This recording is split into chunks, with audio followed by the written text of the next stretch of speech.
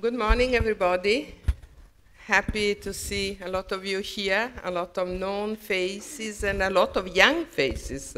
This is what I like a lot working with aging research. We need to have young people who continue to work on this field. That is a challenging field, and you know very well, especially you that working with multimorbidity.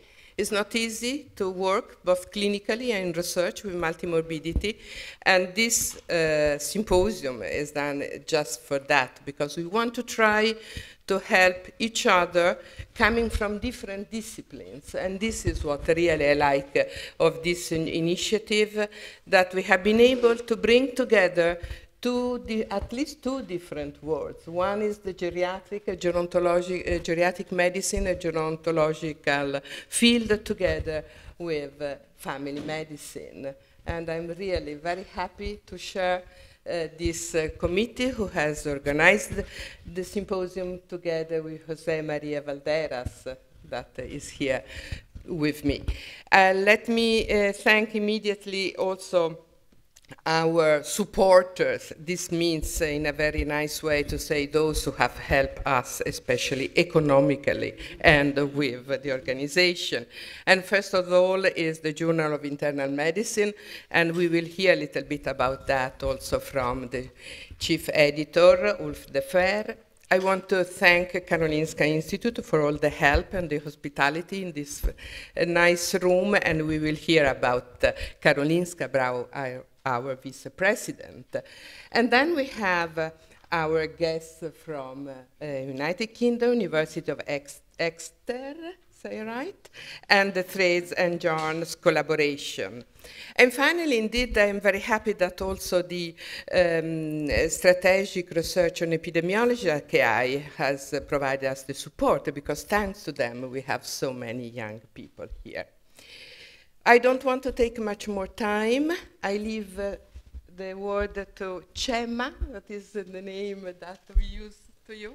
Thank you. Thanks very much, Laura. Thanks very much for the introduction. I would like to also extend my thanks to everybody who has found time and set aside time to joining us today. This initiative is really about starting a conversation across fields who have been heavily involved in developing the field of multimorbidity and frailty, and creating a space and opportunity for discussing together common problems that have been so far perhaps addressed with slightly slightly different approaches. This all started, I mean, just really, one of the organizers is a very loose international network of researchers in multimorbidity across Europe, which is called Threads and Yarns, in memory of an image and a metaphor that Barbara Starfield, a professor of health service research at the University of Johns Hopkins, developed for the notion of multimorbidity. And the Threads and Yarn initiative has had organized a number of symposia, depending very much on available fundings.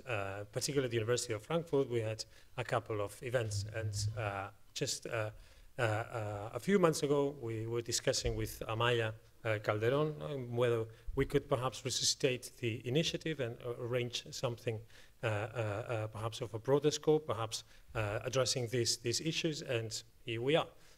We drafted a wish list of participants and speakers and discussants, thinking, well, maybe we can get 20%. We got everybody, full house, and we're also delighted that so many other people were interested in joining us today. So you're probably more interested in what other different people have to say. Just thank you again for coming, and I'll hand over to Laura.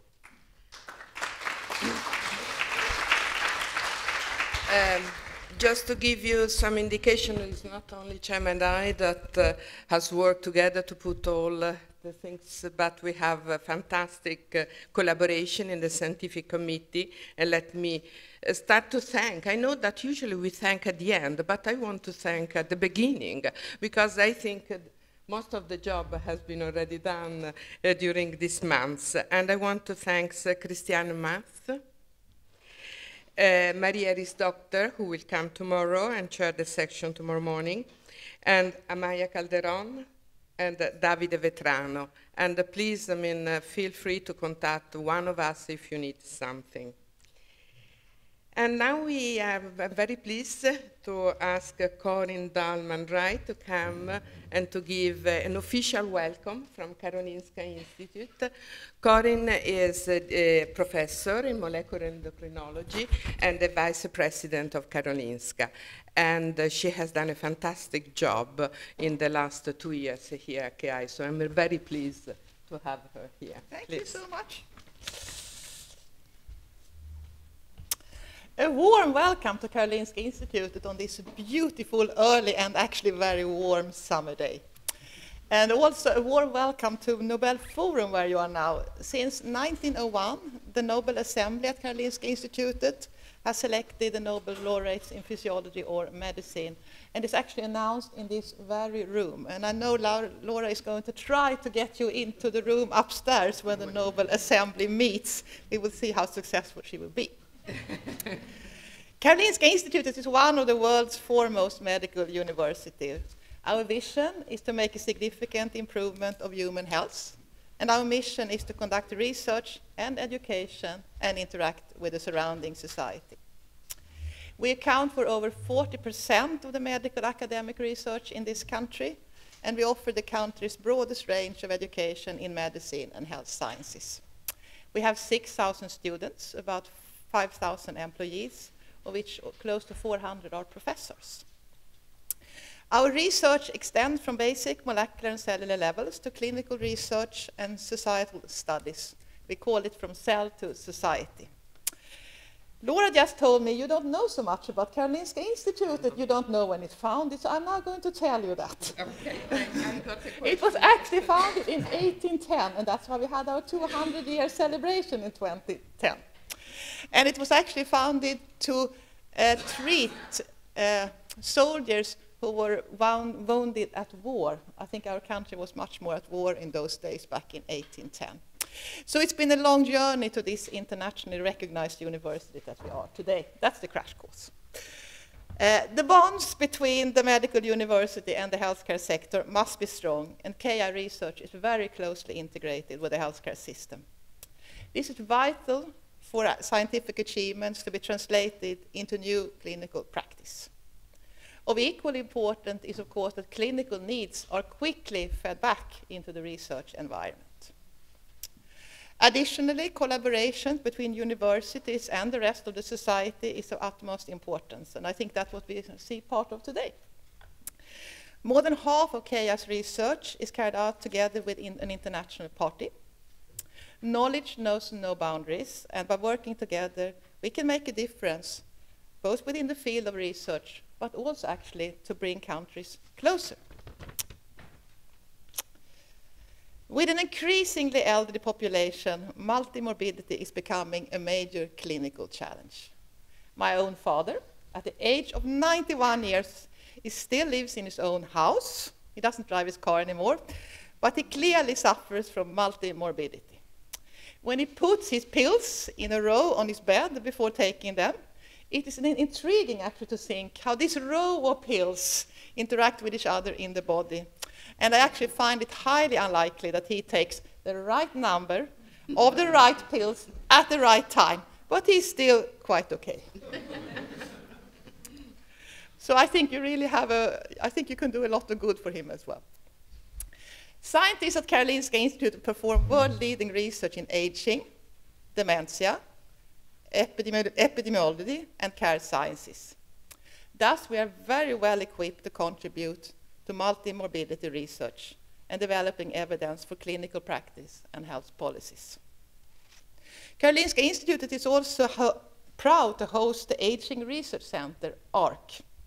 ARC was established in 2000 by Karolinska Institutet and Stockholm University, and is organized under the Department of Neurobiology, Care Sciences in Society, including the 3 major disciplines: psychology, social gerontology, and medicine. The center is well positioned to address the aging process in all its complexity, combining different perspectives, including multimorbidity. The expectations that half of European citizens in the future will suffer multimorbidity really emphasizes the need for action to the benefit of the individual as well as society at large. Once again, welcome to Karolinska Institutet, and I wish you all a very rewarding conference. Thank you.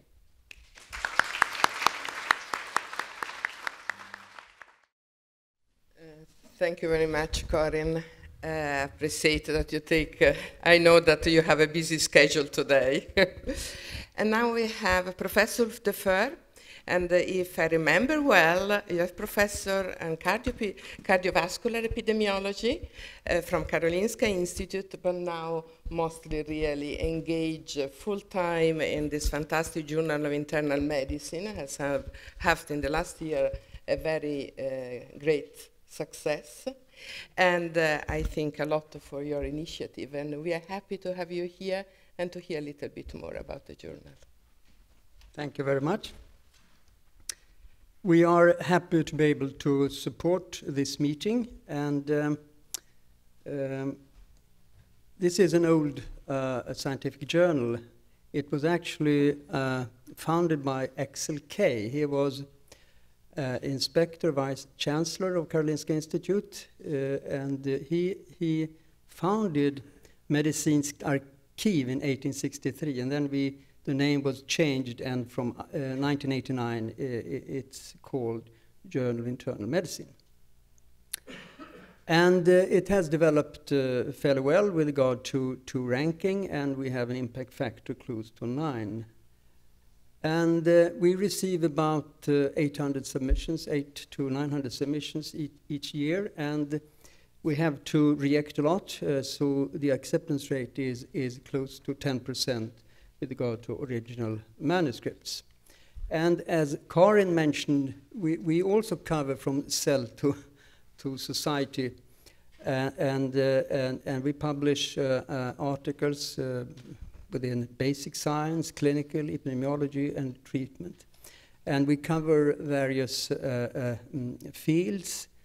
There has been a focus for many years on cardiovascular aspects, metabolic aspects, inflammation, cancer, neurology, and also rare diseases. And the office here is located at Karolinska Institutet.